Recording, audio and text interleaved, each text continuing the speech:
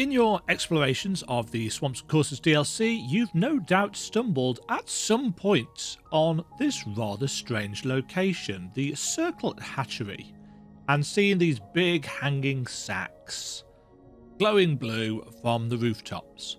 Well, there's two things that you can get from these.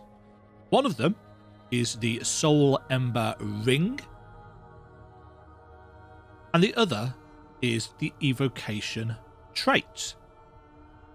Now, you can do both at the same time if you are quick, and you may well do them both at the same time.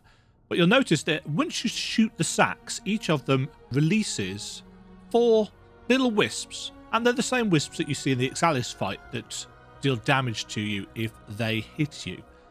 If you can shoot them all before they deal any damage to you, not only will you get the ring for shooting down all, I think it's 6 sacks on the ceiling, and you'll probably get lost in the process of going around here. I know I did several times. But if you get all of the wisps dead without taking any damage, that is how you get the Evocation trait.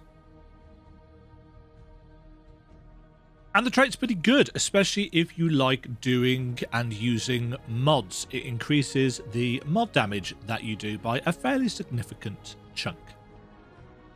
Hope this video has been helpful for you all. If you found it useful, please leave a like down below, and I'll catch you all in the next one.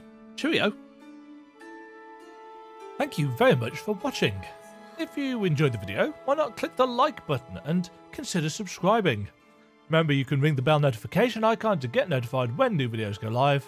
And until next time, cheerio.